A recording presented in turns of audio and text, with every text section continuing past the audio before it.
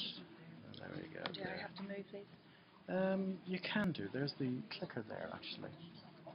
What I'll do is just hold that.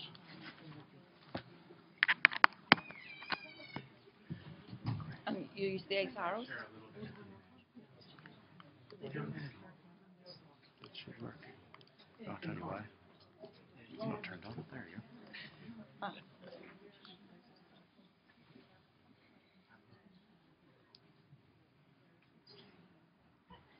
Okay. Now, it gives me great pleasure to introduce our next two speakers who will be speaking one after the other. And we're going to be talking about adding DNA to your family history society. Now, the first speaker is Maggie Little. Now, Maggie is a member of the Ballymena, North of Ireland Family History Society, and is, it's fair to say, a very active member of that society. As her day job, she is a retired police officer, and as her night job, she is a 24/7 genealogist. Now, Marie Coghlan, on the other hand, is a member of the, and a very active member of the Cork Genealogical Society. And both of these people, Anne-Marie and Maggie, will be talking about how there are a variety of family history societies in Ireland, and many of them have recently started to incorporate DNA testing as part of their society's activities. In this presentation we hear from Cork and from Ballymena, Anne-Marie and Maggie, and they'll be telling us how they did it, why they did it, and what difference it has made to the members of their respective societies. Could you welcome our first speaker, Maggie Little, please? Thank you. My turn on, no? I'll just unmute you. There. Perfect. Well, that's me now. Yeah, I'm Maggie Little, and I'm here to represent the North of Ireland Family History Society, NIFHS for short. The North of Ireland Family History Society is different from Northern Ireland because we take in the 9 counties of Ulster. So whilst we don't have any branches in Donegal, Cavan and Monaghan at the moment, we have branches in Londonderry, Antrim, Down, Tyrone and Armagh and Fermanagh. Well, we don't actually have Fermanagh anymore, but with several in each county. It's not Brexit, is it? No, I think they got out before Brexit. So yes, we were founded in 1979, and there's the 11 branches that we have at the moment. Myself, I belong to the Ballymena branch. Belfast, Coleraine. Coleraine is now called the Causeway. Foyle, Killylea, Larne, Lisburn, North Armagh, North Down and Ards, Newtonabbey, and the Omagh branch have now changed their name to the Tyrone branch. At present, we have currently 659 associate members, but that's gone up today, so we got a lot of members downstairs. 368 branch members, but that will rise, and has been rising steadily each month because the branches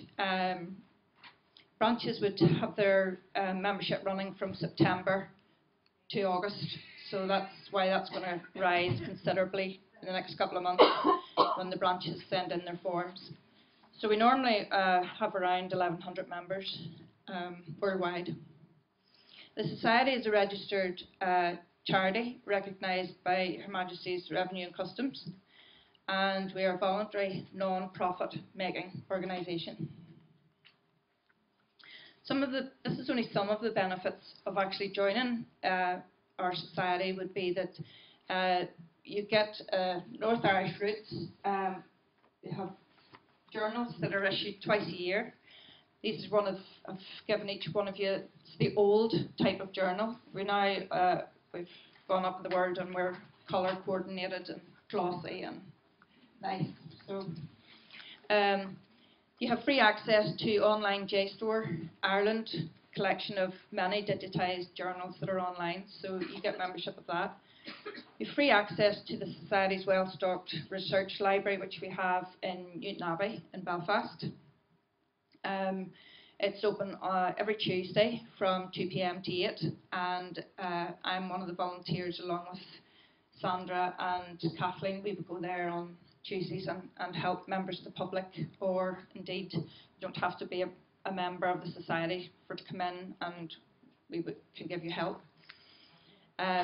We offer a look-up service for associate members who can't get to the resource centre, and that's everything that includes transcriptions, books, journals, directories, maps, and a lot more. And you also have the opportunity to attend any monthly branch meeting, or indeed them all if you wanted to. So why did we create the FTDNA project? Well, in the Ballymena branch we had muted about the DNA, and in 2014, probably 2013, we contacted Morris here, and he came along to the Ballymena branch, but it was open to everyone, and gave us a talk on just the basic DNA. And there were kits there, so at that, there was over about 120 people came to that talk, and there was at least 50 took the test on that night. And then once we got the results, we were just hooked with this. So we encourage and support the use of DNA testing to further our genealogical research among our members. And our DNA results can be discussed via the NIFHS Facebook groups.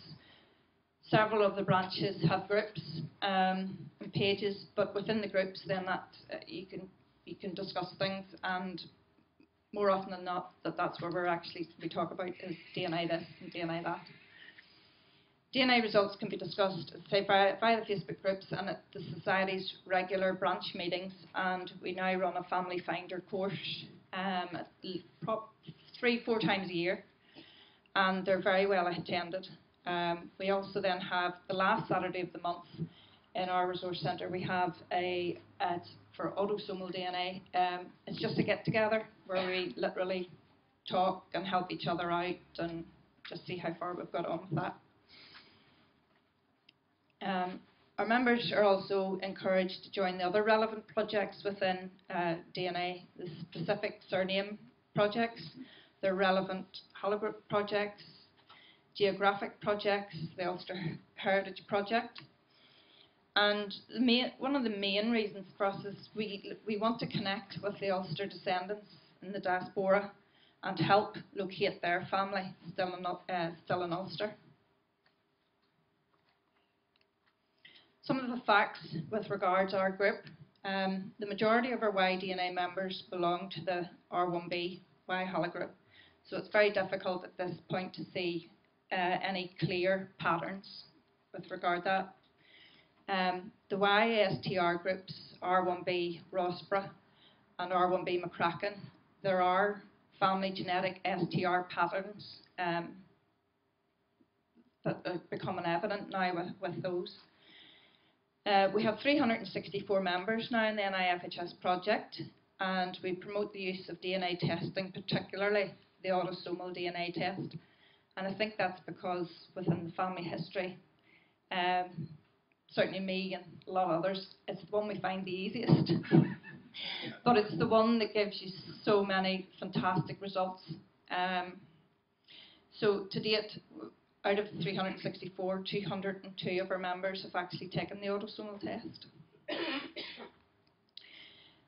So basically, thank you taking the time to come to this presentation today, and I would welcome you down if you're hopefully coming tomorrow, Sunday.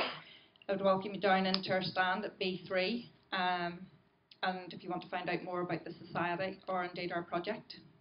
Thank you. Great, thanks very much, Maggie.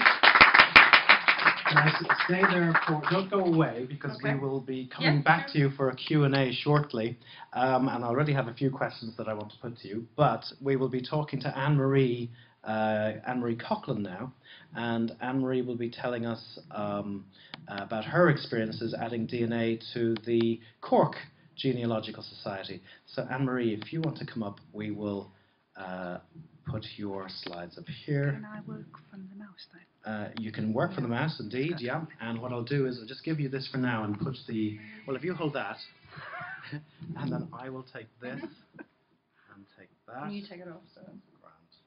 Grand. Perfect. Thank you very much. And put you on there like that. So you're ready to go. Is that comfortable enough? I think so. Can you hear me okay? If you Bit talk a bit louder, yeah. Yeah. And that just goes into your pocket, if you have one, or hook it onto your... If you won't be moving around, so let's just leave it there, shall we? We'll leave it there. Grand. Okay. You're all good to go. And there's the clicker if you want, or you can just advance it using the mouse. Forward and back. That's fine. I'll leave it there. Cool. Once we've worked out what we could do. Fine, thank you.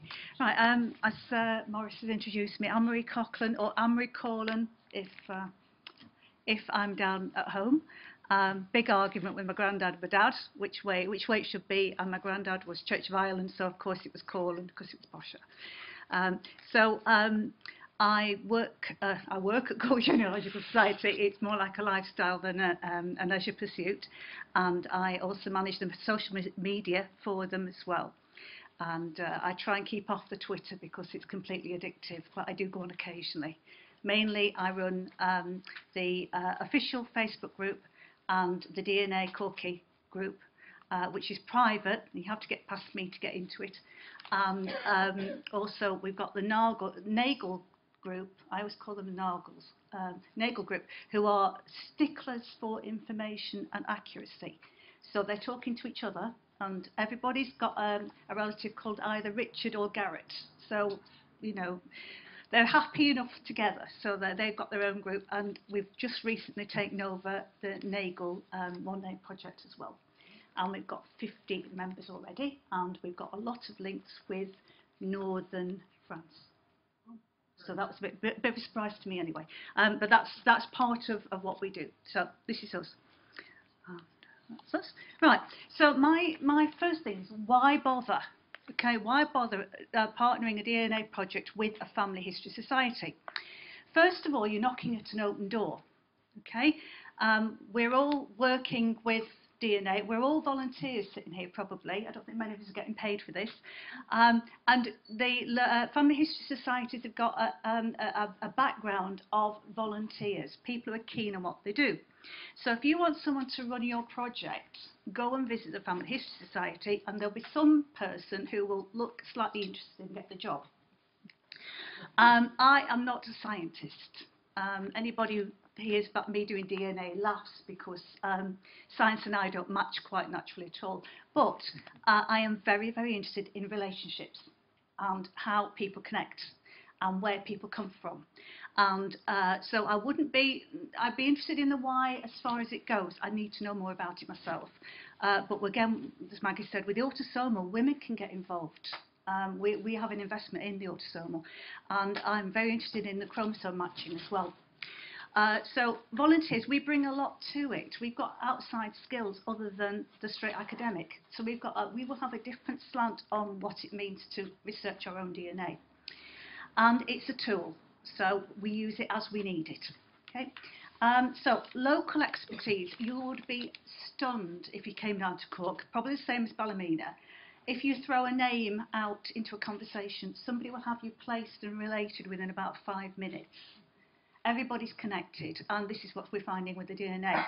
The oral memory is very strong in Cork too, and we have a tremendous amount of local expertise and contacts in Cork. It's scary, actually, people who know people. And local specialists, we have a lot of local specialists too. I think one of the main points about having your local history society and DNA is the fact that with DNA, your international members can become more active in your society. And every time we have a committee meeting, it's what can we do for the internationals, you know, because we do so much locally. And this is one area where they can really take 100% ownership of being someone from Cork heritage. And a lot of the people that I'm I should say working with, because I do actually, I live the job. People I work with are actually, they are living all over the world. I've just been given the what for at 4:30 this afternoon by one of our colleagues, shall I say, telling me what I need to tell you. And she's in, where is she now? She's in the south of the US at the moment. So the international perspective for DNA is just mind-blowing. Possibility, once you've got the internationals involved, the possibility of them coming back and connecting with their own extended family is again just incredible. People looking, I mean, our matches are actually pre-famine. You know, the hunger, the great exodus. Those are where our matches are coming in. So we've got a discrete group of people in Cork who know their history. They've got real trees. They've done their traditional research. They know who their people are. People are coming to them in DNA matching are getting a very good deal. They're actually getting a very accurate feedback, if you like, from the society. The other thing is that you're drawing people into the society, and the society is getting more and more membership and more investment. So that's the reason why you should do it. And here we are. Right, this is us. Now, I put the top one in because I thought you might like it.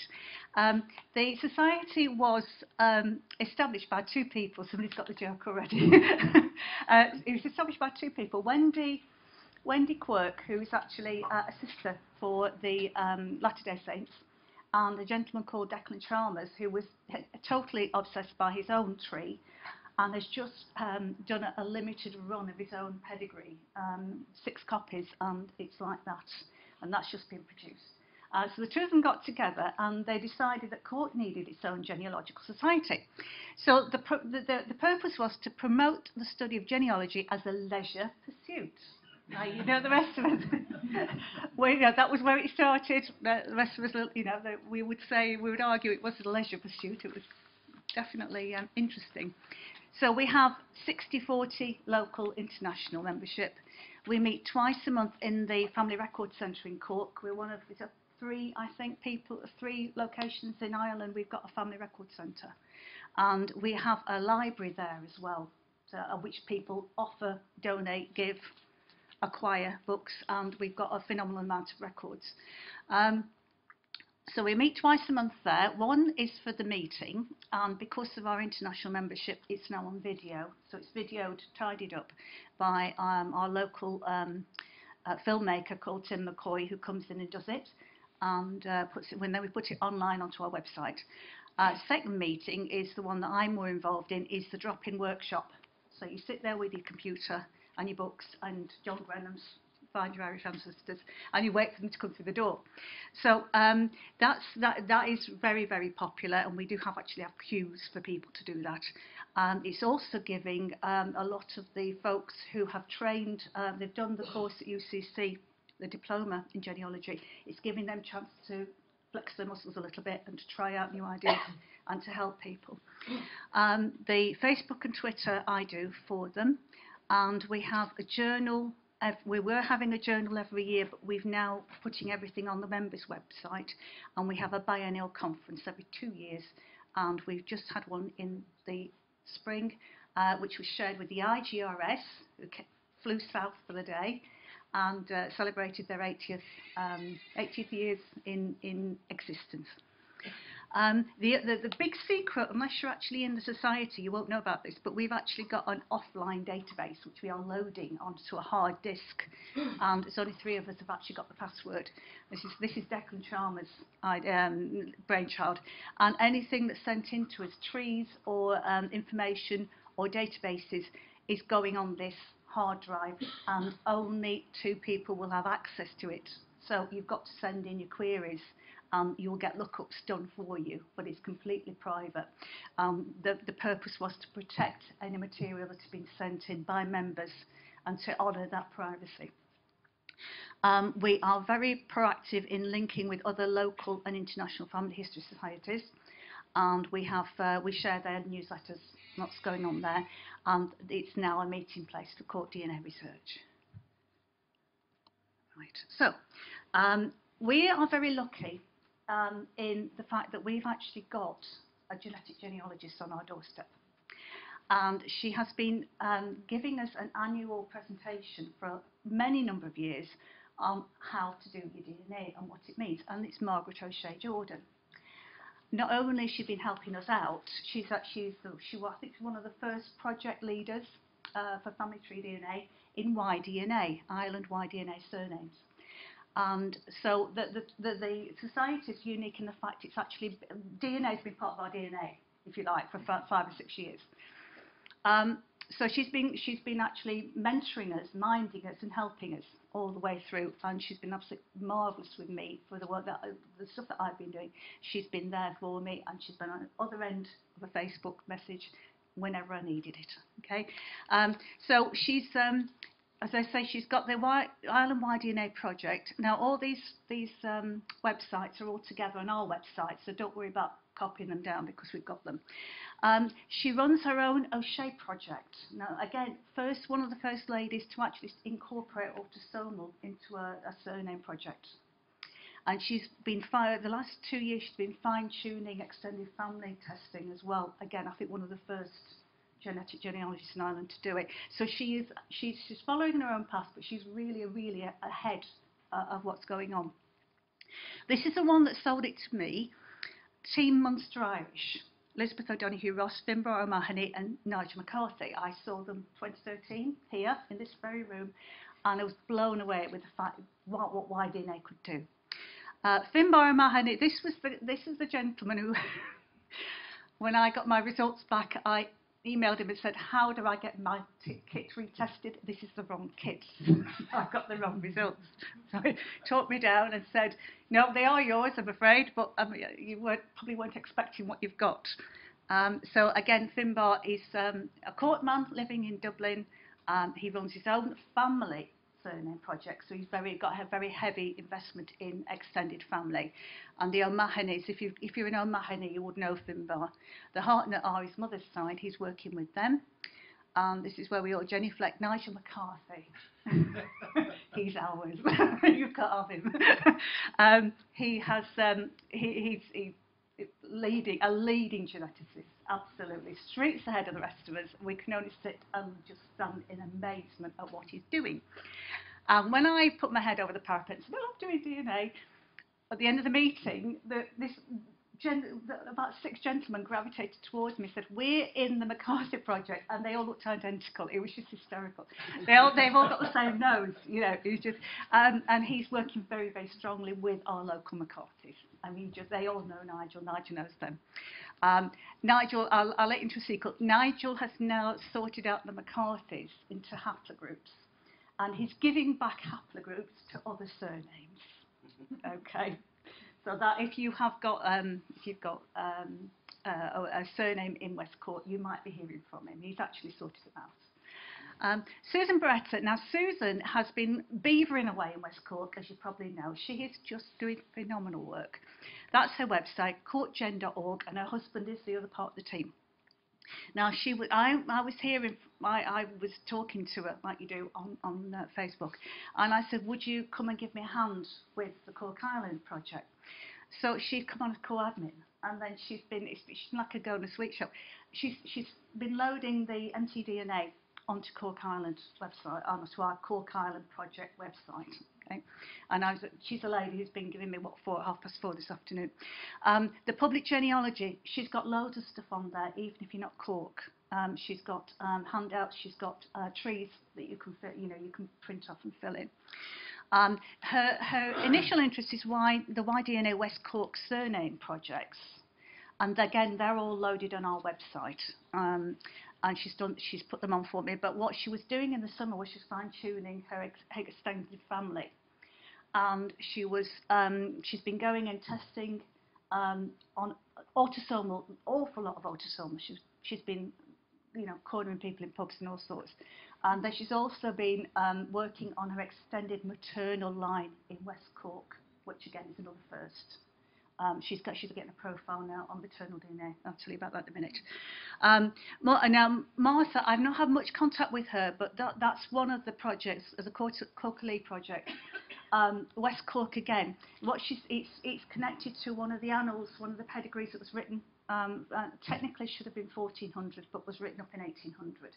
And she's not got any promises in this whatsoever. If your surname fits in that, you can join, but she's not guaranteeing that you're going to actually be related. And then the Owen Act, they're just amazing group. They're quite a young group, actually, and I think could do with a bit of flagging up. And that, again, that's to do with the ancient annals and pedigrees. Right, now, this is my tribute to Dan Bradley. My map. I got this idea from The Blood of the Irish, which is probably it's not spoken about in DNA circles, but I loved it. The programme with Dermot Gavin.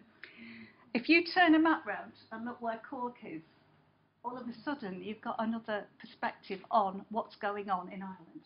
Okay, so have I got a little mouse? I haven't. Everybody knows where Cork is, don't you? Yeah.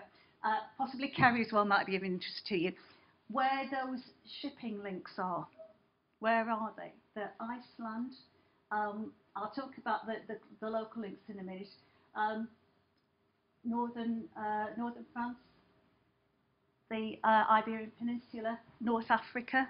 That is a natural trade route. And what I'd say to you is what DNA does is it turns things on its head. And we're so used to seeing a map the right way around, because you emailed me back, so you've got your map the wrong way around. There are no right way arounds and wrong way arounds with DNA or with maps. If you turn something on its head, you will get a different perspective. And if you look at that, and all of a sudden we're not connected to Europe anymore, are we? We're out in the ocean doing our own thing. And this is what the early Irish were doing. This is what was going on. It only took 6 days to leave Galicia to end up on the Cork mainland. You'd end up in West Cork from Galicia, 6 days in a sailboat, pre everything. Nothing. I mean, if you're looking at a trade route, you know, you might just pop over to Cork, drop a bit of jewellery over and come back, you know. I mean, you've got to, you need to really look. Well, I was just blown away with this, looking at actually the logistics of it, that we are in Ireland, but we're in Ireland in the middle of water, and where we can go. And if you go for, you know, the next stop the other way is Canada and Australia. Not Australia, US, sorry. Australia's next. Right, so this is Cork. This is where we are. Anybody didn't know where we are. Now, if you actually look at the coastline, we've more coast than we have land in Cork. Okay? It's a nightmare for the customs. Every beach you go on, there's a little sign saying, if you see anybody unauthorised on this beach, please contact the guards. You know, there's no way you can police it. You know, people are dropping in and out of that coastline 24/7 even nowadays. The north of the county is is surrounded by mountains and hills. Difficult to get out of Cork unless you're actually going by water. The trade link, there's a false border with Waterford, and also I think with Tipperary as well. Definitely with Kerry. There's a false nightmare border if you're looking for parish records in West Cork, because the Kerry border zips in and out of there. So, you know, we have to look at what our people are doing and how they're using the land, because those administrative borders are false borders, especially for Cork. Now, the closest trade link with Youghal, and I haven't got a little pointer, but it's actually in the far... Yeah, right, I had trouble getting it on the map, actually. Yeah, we're just at the bottom of the Blackwater. We had a lot of movement. There was a Viking settlement on that corner there. The trade link with Youghal is Bristol. Okay, that's where the trade link is. It took 24 hours to travel to Bristol by sail pre-steam. That was, and it took I think 2.5 days to travel by water to Dublin. So where are the links? They're Bristol. Cork, the closest link with Cork is Swansea and the Pembroke coast. If you've ever been to Swansea and listened to the market, you might be in Cork. The accent's very similar, the food's very similar too as well. So the land versus water thing, that we are as a county, we look out, we don't look in. Trade, as I said, Bristol, the butter market, we were supplying ships for the British military right up to independence. We were supplying the Caribbean with food. and we were supplied the US links are we would automatically say, yeah, the US next stop. We were also the holding place for the transportees to Australia. So anybody who was transported, whether they were political or otherwise, went to Spike Island, which is off the coast at Cove. And there is actually Spike Island in Bristol, a little island called Spike Island in Bristol. The US and Caribbean, this is what got me going, ICARA project. The Cork clan leaders went out of Cork City to Barbados at the end of the Williamite Wars. Whole lot. They weren't killed, they were transported. I met a gentleman called Carberry O'Sullivan from Barbados at the Exodus Conference. How many years is that down the line? It's very, very strong links with the Caribbean. There are also Irish slave owners, it's been proved. And we also know from the DNA that they were, the middle management were Irish as well. So there's a very strong link there with Caribbean. I've called it the mainland, the quickest place across. If during the hunger, if you'd no money, you could get out of Ireland by going to England. That was the cheapest way across. And the boat is 3 hours. I think it was only 4 hours even then. There's no, well, there wasn't any duty or customs. Well, how long that's going to last, I don't know. But you know, you can free travel between the two. So there will be a lot of Irish people, and there are of Irish heritage in England whose DNA will come up as Irish. Okay, so I could talk on this for hours because I'm fascinated with it. The Peter Robinson project. I went to Canada. They were North Cork, and they're all logged, and so. We get a lot of contact from them. The immigration, the Cumarinas, the Munster plantation, the Desmond Rebellion, the land all got given back to well, it was taken back by Queen Elizabeth and given out again.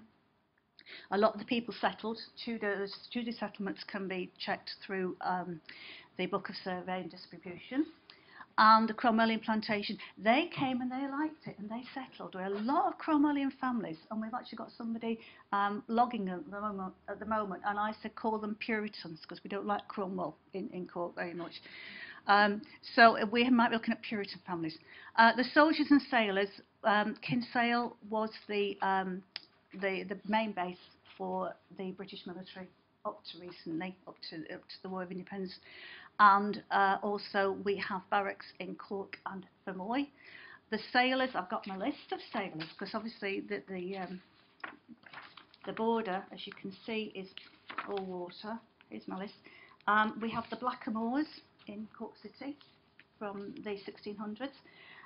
We have, where are we? Let me get my list. We've got the Blackamoors. We have got the Huguenots, big settlement of Huguenots in Cork. We have the tin miners at the Beera. They moved around a lot, and they've turned up in Bute as well. The Vikings. Now, the Vikings, we have got known settlements on the as I say, in Cork City. But I'll come back to that in a minute. The other, we've got mercenaries staying in Kinsale. They were based in Kinsale in the 18th century. So we've got Germans in there as well. And I've met somebody who's actually German, Cork descent, who put me onto it. So looking at that, you know, there's no lot of coming and going on. The other one, the unlikely ones, the West Cork Pirates. They're my next, that one I've got 5 minutes. I love these, they're brilliant. The West Cork Pirates, technically the O'Driscolls, but what happened was James I took away the pirating licence, and he wouldn't let them go and settle back in Devon. So they all decamped over to West Cork. And they were using the West Cork freeway, if you like, down, and they were settling, Algeria was their winter residence. These are all Devon people. So these Devon names are sticking out, and there's been a lot of research done on them. And the last one I've just found out about were the Lombardy princes were settled in York because Edward II owed them money, so they actually moved into York for a while. So there we go. This is us. I'll leave that where it is, and I'll just quickly go through what we've found so far. The Cork Island one, we've got about 200 people in there. I just quickly got off the top of my head what it is because we're running out of time. Susan's been feeding in the mtDNA, and it's coming out very strongly as H. A couple of mixes, but H. The Y DNA is very interesting. We've got a lot of R, but not many RM269. It's only about a third. And that's the R's are the main ones. DNA Corky is the one that we're using for the autosomal, and we link that with GenMatch. And that's the one that's throwing up all the interesting matches. We're getting an awful lot of matches at fourth and fifth cousin. Everybody who's in there, we've got at least 200 kits in there. Everyone's got someone to match, which is scary when you think about it. And the fourth cousin problem we're getting because of the, so shall we say, the concentration of families, there's only, we're probably matching on 2 or 3 lines, so we're having to go further back into our generations to see where the matches are. Pedigree collapse is a big one as well for East Cork. Cloyne diocese are known for their consanguine entries, so that's a big problem. But when the parish registers came out, all of a sudden people were very happy. So those are the latest outcomes, and this is what's happening in the society. We're getting a growing membership involvement in DNA. I've just had somebody test today. He's mapped one particular surname in the whole of Cork, and he's decided to go for a big Y test today. So that's what he's done today. So that's going to be coming back. We've got mainly the autosomal, but anybody who's started doing the Y has really taken on to it. And I've got somebody else who's actually doing a one-name study in his surname, and that's taken him into Wales and all over the world. Our specialists, I've outlined our specialists. They're leading what we're doing. They're advising us and they're directing us. We're using online support an awful lot. That's how we communicate. The monthly workshops with the DNA. The monthly workshops, as I've spoken about with the DNA get-togethers, with people are just taking from it what they need. I've got a group of them that have found out they're related, and they're micro-researching individuals, which is very, very, nitpicking, but that's what they're into. And then I've got people doing broad stuff like one-name studies. We have annual events where Margaret comes and talks, and as I say, Susan came in the summer and fed back on her results. And we do an awful lot of networking, and the buzz around it is just phenomenal. So that is us. So thank you very much, and good luck with your own research. Thank you. No, keep that on you. I'm going to push this back to the previous one. And Maggie, come out and join us as well. How many people in the audience are actually a member of a family history society in Ireland? Okay, so there's a lot of people here from Ballymena. Anybody outside of Ballymena or Cork? Anybody who's in, which one are, you're in Clare Root, of course, and you're in? I'm in the Northern Ireland Family History Society. Northern Ireland Family History, the Ballymena branch, or the? No, I'm Associate member, possibly, of, yes. Which? Are you an associate of the actual society? I'm an associate. Yes. Associate. Yeah. And Jill? Kerry Family History Society. Because I don't think there's that many family history societies in Ireland, because you guys are completely voluntary, aren't you? Yes. It's not like the Roots Ireland or the Family History Centres, which are commercial concerns working with the parish records, but you guys are completely voluntary. Do you get funding from anywhere? Not that I'm aware of. We would like to get funding, certainly for the NIFHS we would, but we just make it ourselves. Do different things to try and raise funds. What kind of things do you do? Well, I suppose I was sort of put in charge of a little subgroup of the council to look at ways of trying to raise money, and one of which was last year was we did a fireside quiz selling for £1 and just went out round sent it to all the branches, and then they sent the money in, and we actually were given FTDNA kit for a first prize. So that's how we try and get some money in. It's a good time to mention the competition that you're running downstairs. Yes, definitely. Again, we have been given another family tree DNA autosomal kit, and we're charging €1, and all we need is a name and an email address, and that will be drawn on Sunday after the show. So you might win one. So go downstairs to the Ballymena North of Ireland Family History Society stand. Straight downstairs. You don't actually have to walk very far. B3. There will be somebody there to take your money, guaranteed.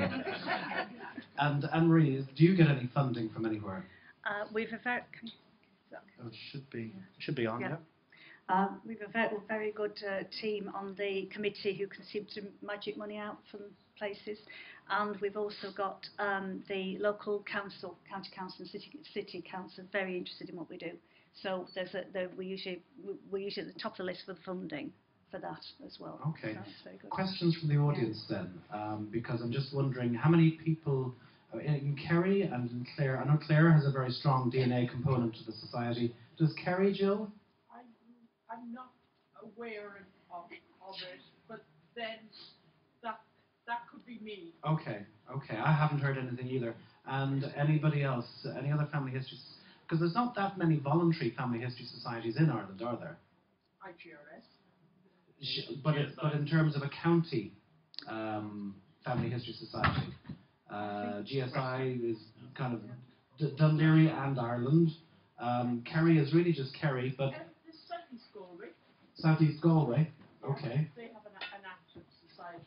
Southeast Galway have an active society. I'm not well up on it, but I have heard them do talks and organise things. And is there anything that I'm just interested in hearing from Paddy and from the other people who are in family history societies? Is there anything in the presentation that you think you can take away and maybe bring to your own societies in terms of, well, you really run a special interest group. Yes. For a DNA special interest Yeah. group. And I'm quite interested in the monthly workshops. They tend to work extremely well. Yes, very well. Mark McDowell would run our autosomal family finder courses, and say he runs our special interest group the last Saturday of the month, and very well attended. And any questions from the audience? Yeah, we have a question here. First of all, I'd like to ask you how you fit into this. He was invited over to Northern Ireland for more. I started doing genealogy about 10 years ago, and then found DNA and gave it to my dad as a Christmas present, hoping that he was my biological father, and it turned out he was, and then just got hooked on the whole thing. So I've just been kind of a bit like Gerard, being evangelical if not addicted to genealogy and genetic genealogy for the last 8 years or so. And Maggie was kind enough to invite me up to do a talk on DNA many years ago, and we had about 50 people doing DNA tests on that evening. So yeah. we moved 50 tests in 3 hours. I think I lost a half a stone. My son has had the Y-DNA test. I'm actually researching my husband's family, who's from County Derry, so that's why I'm a member of the NIFHS. And I must say, I've been a member for 6 or 7 years, I would say, and I'm very pleased with what I have found out in unexpected ways through the NIFHS. Have I got it right? Yes. Yes. But I want to ask, if I were starting out today, what test would you recommend to me? I mean, there are 3. There's the male and the Y-DNA, the female, and then there's the autosomal. Could you just give me some feedback on that? Well, I personally would recommend the autosomal test, the family finder. That's the one that interests our members the most, because it gives them a new lease of life. Basically, these brick walls that they hit, and they don't know where to turn for their ancestors. The family finder actually finds living relatives, and it's what I see happening is the ones that emigrated way back, they were the record holders and then they're now coming back to us, and that's how we're getting the records, and that's how relationships are being forged. Network. Network. Last one from. Firstly, for the Munster team, I'd be happy to sponsor a test if you find the current Donald Clam of Sullivan Bear, the direct descendant. Easy, He is somewhere. I believe he's living in London, but I believe it's the Munster group who should offer it, but I'd be certainly happy to sponsor it. And for Fermanagh, if you find a Corcoran in Fermanagh, I'd be happy to sponsor it because that's where they originated, I think. Thank you. Great, okay. 2 free tests, I like it already. So that is going to cause problems. So I'm going to come over this way, John. If you I'll come over this way. Yeah, that would be great. Okay, great. I'm from Canada, from Ottawa, and these days, to answer that question over there, I'm recommending that anybody who starts out in genealogy these days should be taking an autosomal test. Yes.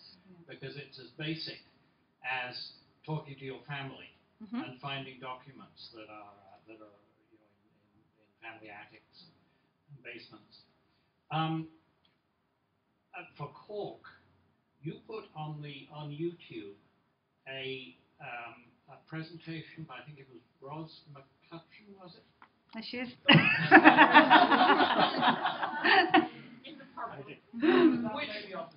Which was wonderful.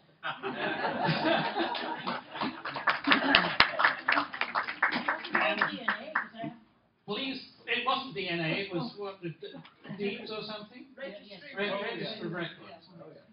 It was wonderful. Please put more of your presentations on YouTube. If you join the society, it's 20 euros a year. You can go into, and we've got 3 lots of presentations in there. You can work your way through. Yeah, I have to say that coming from Canada and listening to these 2 presentations here, I wish you could be a little more proactive in getting out information to societies in Canada, and probably in the US, in Australia. You know, people, organizations that publish newsletters and things are usually desperate for information. And a well-written article talking about your society and what it has to offer to people in other countries, I'm sure would be very well received. You could write it once and probably have it published in a number of places. Thank you. Well, I could actually follow up on that. I had a girl that I had never met her before until June of this year, and the beginning of July, and she came from Ottawa. We met up Facebook, all the old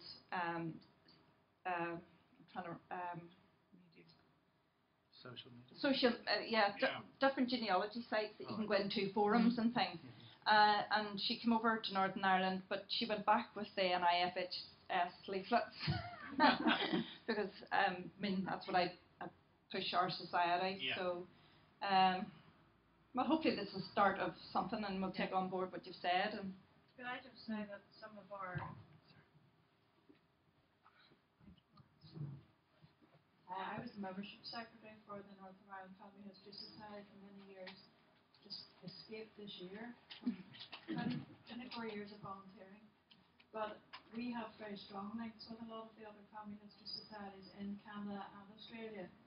And they receive our journal and they receive our e-newsletters twice a year. And so they would be aware of all these developments. Great. And of course, now you're on YouTube, so you're going to be seen by thousands of people tomorrow. So we have to stop it there because it is 6 o'clock. But thank you all for attending the first day's lecture of Genetic Genealogy Ireland. And a very big thank you to Anne-Marie and to Maggie for a wonderful presentation. Thank you.